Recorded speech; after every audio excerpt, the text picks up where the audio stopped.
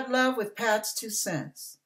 You know, some of us think in this society that the rich get over all the time, that the powers that be, that run the world, that run the earth, that run the finances, the banking systems, all of that, they get over like a fat rat, seemingly, correct? Some of you have relatives that are incarcerated. Some of you have been incarcerated, and some of you are incarcerated right now. And some of you have been falsely accused, falsely sentenced, falsely convicted. But God knows. So whatever you do, and it may be difficult, but trust that God has a reason for every season in your life. And there is a purpose for everything under the sun. And even when it looks like the powers that be are getting over on you, when it looks like you're being cheated out of your inheritance, when it looks like you're getting the crappy end of the stick, trust that God has got a reward for you that every one of your enemies will have to watch as you get blessed at the end. You know, when we talk about having the last laugh, God's going to have the last laugh, and he's going to make sure you're laughing with him. So don't feel abandoned. Don't feel betrayed, not by God. People, yes, but not God. And whatever you do, forgive anyway, because he's got something up his sleeve for you that nobody knows about. While they think they got you under their foot, yeah, God's got their number. And he's got a little something for them that their behinds will never be able to pay for. And it's going to hurt throughout eternity. Now listen to this. Go to now, ye rich men, weep and howl for your miseries that shall come upon you. Your riches are corrupted, and your garments are moth-eaten. Your gold and silver is cankered, and the rust of them, not the rest, the rust of them, shall be a witness against you, and shall eat your flesh, as it were fire. Ye have heaped treasure together for the last days. Behold, the hire of the laborers, who have reaped down your fields, which is of you kept back by fraud, crieth. And the cries of them which have reaped are entered into the ears of the Lord of Sabaoth. Ye have lived in pleasure on the earth, and been wanton. Ye have nourished your hearts, as in the day of slaughter. Ye have condemned and killed the just, and he doth not resist you. Be patient, therefore, brethren. Now, these are for you who have been victimized by the system. Be patient, therefore, brethren, unto the coming of the Lord. Behold, the husbandman waiteth for the precious fruit of the earth, and hath long patience for it, until he receive the early and latter rain. Be ye also patient. Establish your hearts, for the coming of the Lord draweth nigh. Pat's 2 cents. Listen, God knows what you have gone through. God knows how your children have been cheated, because you have been placed in a position of helplessness where nobody is speaking up for you. You have no voice, but you have a God. And yes, it may seem really messed up right now. It may seem very painful, and that you may feel powerless, and it may seem like you're being buried under the jail, and you may be buried under your circumstances and under your problems, and it just seems like everybody else has the upper hand, and the devil is accomplishing all he wanted to do against you and against your family and all of that. But guess what? I don't care how many curses you have a list of, how many things are coming against you. God gets the last word. God is in control. God has not forgotten your labor of love. God has not turned a blind eye to the victims, to you who have nobody to fight for you. See, right now, we're living on this cursed planet. We're living in a planet that's run and ruled by the devil. But God is still in control. And he allows the devil just enough rope to hang himself. Because when the end comes, when judgment day comes, baby, you're going to get your reward. And everybody that played against you, they're going to see it. See, God says in his word, touch not mine anointed, and do my prophets no harm. And many of you have been done harm. God knows and he sees. He sees and he knows. And he's not bad at math. He knows how to add and subtract. He knows how to multiply and divide. And God will have a reward for you. And there will be judgment day for the powers that be. I mean, from the top dollar to the bottom dollar. God's got payday. When payday comes, you get paid and they end up paying through the nose throughout eternity. So God says in his word, vengeance is mine, saith the Lord. I will repay. So let me caution you. Don't try to do payback. No. Don't go there. You do the forgiving like Jesus forgave. You do the forgiving.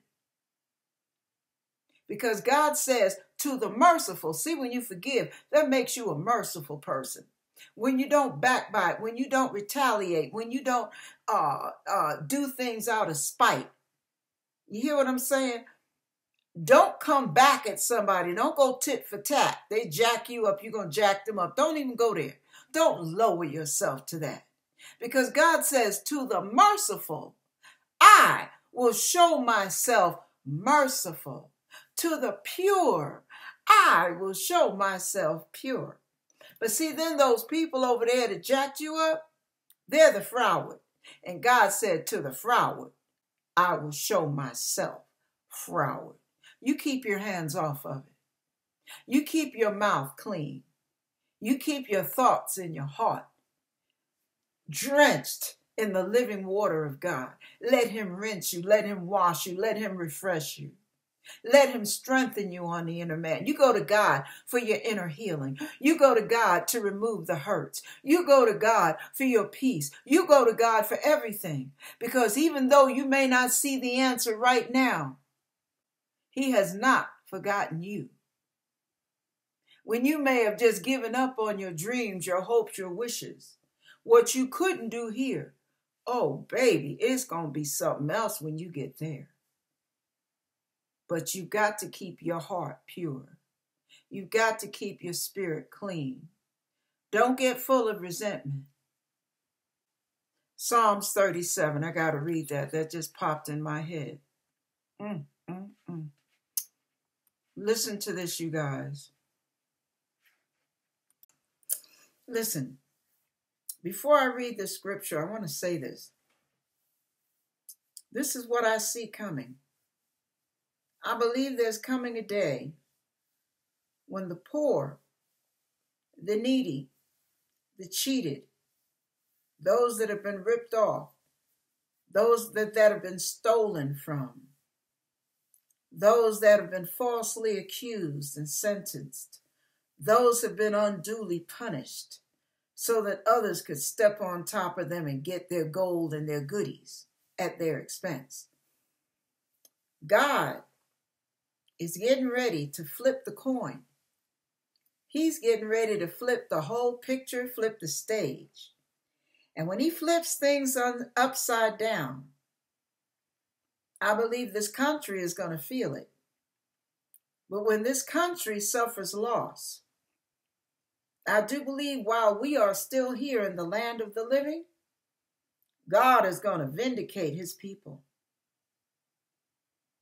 God is going to Create ways where there are no ways, for them to prosper. For them, when God says in famine, you shall be satisfied, that doesn't mean you barely getting by. Satisfaction means I'm cool, I'm good. Okay. The ones that are going to suffer, you will get to see. You're not to celebrate it. You're to pray for their salvation, but you will get to see the vengeance of the Lord. Now, this is what I want to read to you. The word says it all by itself. Psalms 37, verses 1 through 19. Fret not thyself because of evildoers, neither be thou envious against the workers of iniquity, for they shall soon be cut down like the grass, and wither as the green herb. Trust in the Lord and do good, so shalt thou dwell in the land, and verily thou shalt be fed. Delight thyself also in the Lord, and he shall give thee the desires of thine heart. Commit thy way unto him. Trust also in him, and he shall bring it to pass. And he shall bring forth thy righteousness as the light, and thy judgment as the noonday. Rest in the Lord and wait patiently for him. Fret not thyself because of him who prospers in the way, because of the man who bringeth wicked devices to pass. Cease from anger and forsake wrath. Fret not thyself in any wise to do evil, for evildoers shall be cut off. But those that wait upon the Lord, they shall inherit the earth. Listen, for yet a little while, and the wicked shall not be. Yea, thou shalt diligently consider his place, and it shall not be. But the meek shall inherit the earth, and shall delight themselves in the abundance of peace.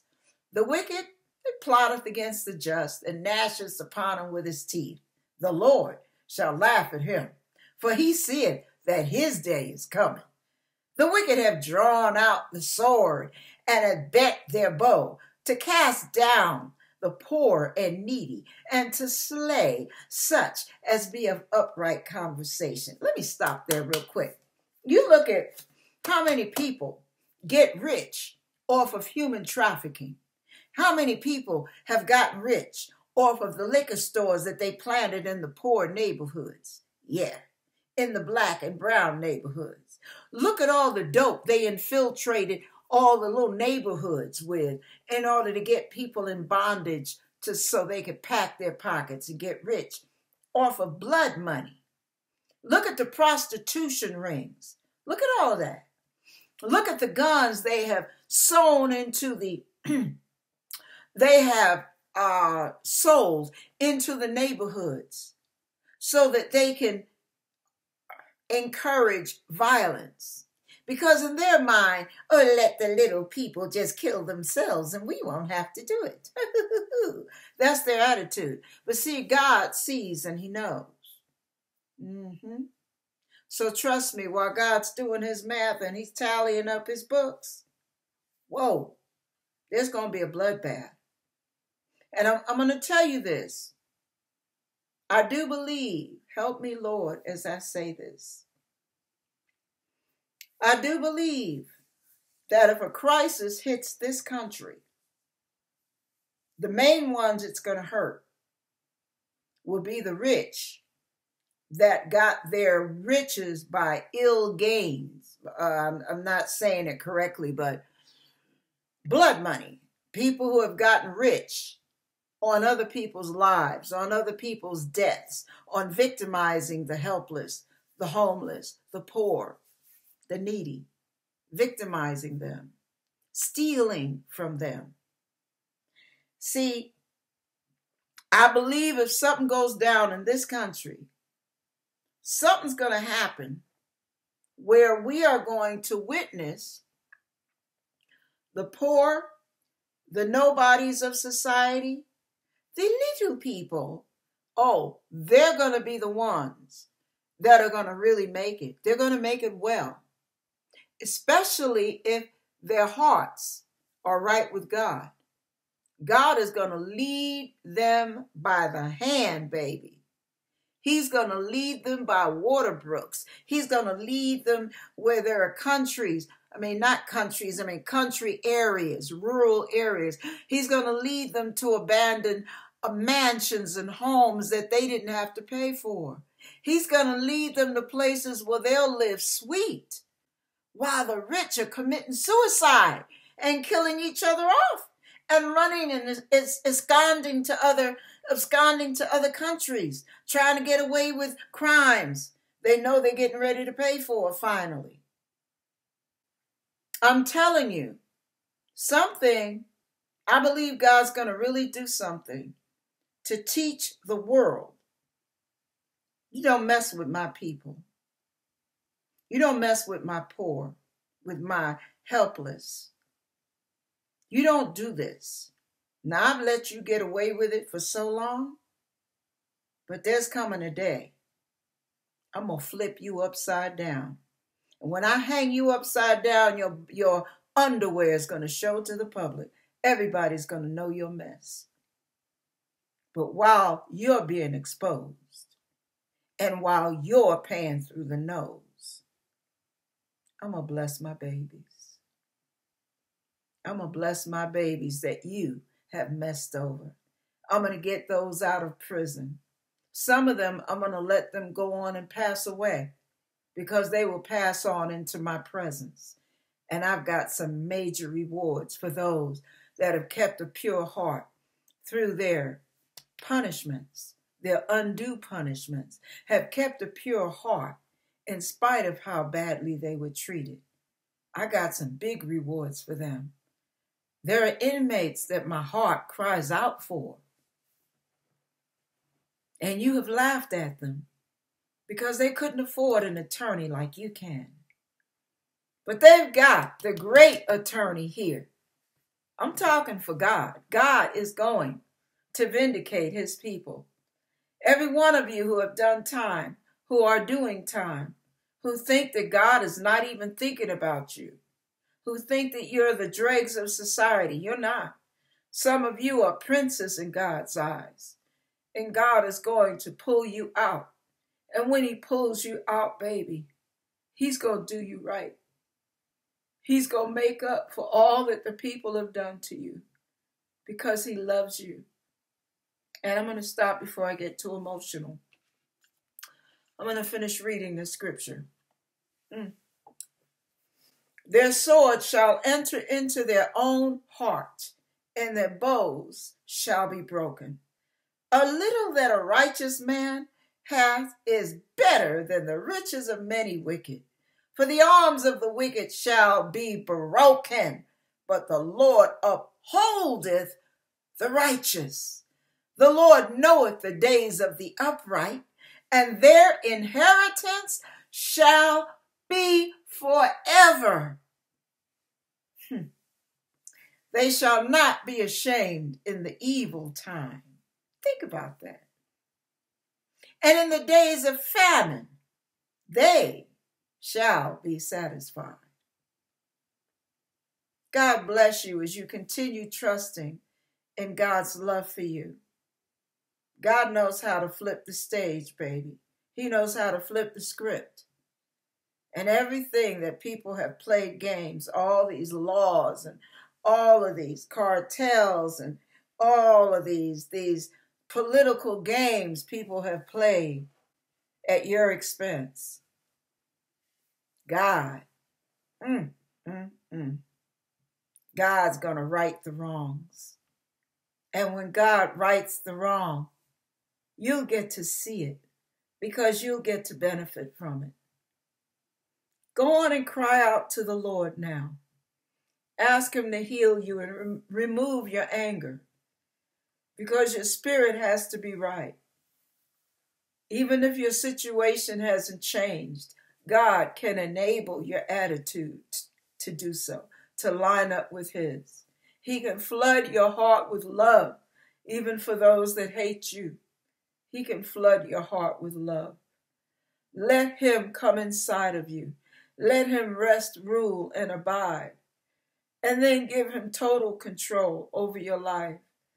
And watch him work one way or the other, in the here and now or in the sweet by and by.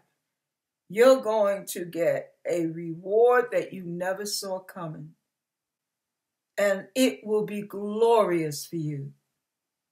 And many of you will see it right here in the land of the living. You'll get yours. You'll be blessed. God will bless your socks off. God bless you, and be encouraged. Look up, for your redemption draweth nigh.